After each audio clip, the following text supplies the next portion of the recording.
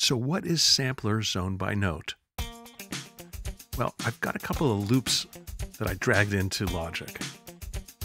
And you know what? They're okay. That's because, like all loops, they just repeat. So let me drag in another loop. I kind of like this hip-hop funky wah bass thing. Yeah, that'll do. So I'm going to drag that in, and I'm going to loop it. And now we have some more loops.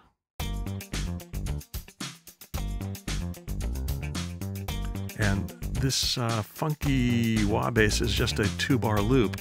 And I'd like to add some notes to that pattern, but it's an audio loop, and I have no idea what synth was used to make it.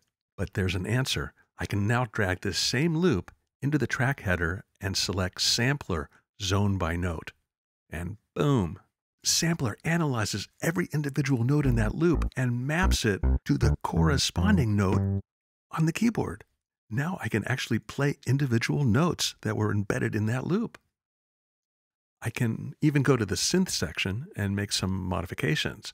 But right now, I just want to drag down the velocity because I don't think that original loop had different velocities. We'll see. So let me hear it.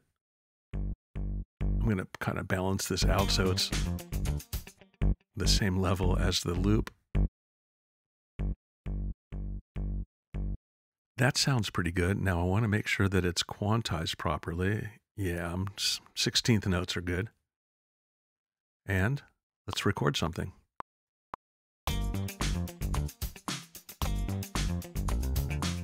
I'll add something right here. Okay. Something here too. Cool. And finally, I'm going to put something right in there.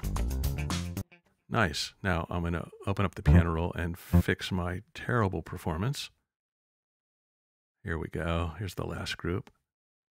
And let's see if it worked.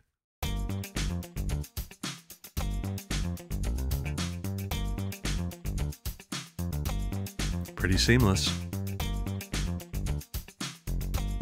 Yeah, that works. And that's the power of Sampler Zone by Note in the track header.